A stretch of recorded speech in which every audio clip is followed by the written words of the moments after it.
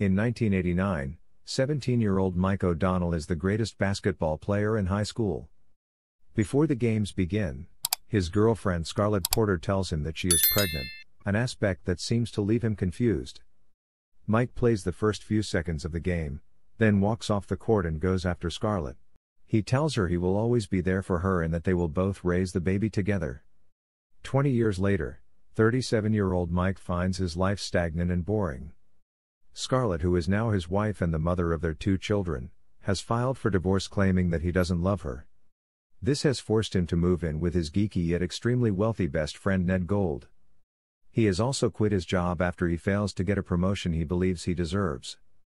When Mike goes back to his high school, he comes across a janitor who asks him if he would trade anything for a do-over, and he responds by saying he would give anything to go back to his high school life and rights his wrongs. Later, while driving, he encounters the janitor he had earlier come across back at the school and tries to save him from committing suicide. In the process, he is transformed into his 17-year-old self. After convincing Ned of his identity, Mike believes that this is a chance for a do-over so that he can get his life on the right track, and as such, he convinces Ned to get him enrolled back in high school, where he poses as Mark Gold, Ned's son. He befriends his bullied son Alex and discovers that his daughter has a boyfriend named Stan. He decides to also try and fix his relationship with Scarlett and starts by helping her to decorate the garden. He does his best to separate Stan and Maggie while also encouraging Alex to be more confident so he can make the basketball team. Mike throws a party to celebrate a basketball game win at Ned's house, where he confronts Stan, who had recently dumped Maggie for not sleeping with him. Mike gets knocked out and wakes up to Maggie trying to seduce him. He tells his daughter that he is in love with someone else and she leaves, much to his relief.